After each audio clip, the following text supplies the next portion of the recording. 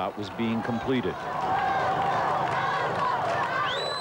They were met by hundreds, if not thousands, of cheering ethnic Albanians who have spent the last 3 months shuttered in their homes, afraid to come out for fear of arrest, beatings, or being forced to leave Kosovo. But the British peacekeepers found some Yugoslav troops still in the border town, including this armored vehicle with a pair of mounted machine guns. The Yugoslav vehicle tried to force its way down the street to push back cheering crowds, but was met head-on by K4 armor.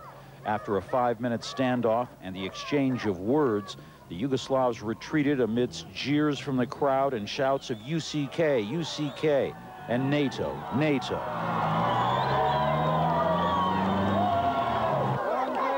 It wasn't the last confrontation. Armed Yugoslav soldiers also tried to push back the cheering Albanians on the streets, and British peacekeepers countermanded their orders.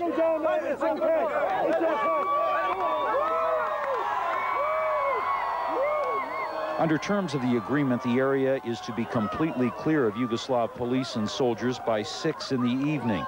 The British forces said stragglers would be pushed along to force them to either lay down their arms or leave. Jim Clancy, CNN, Pristina.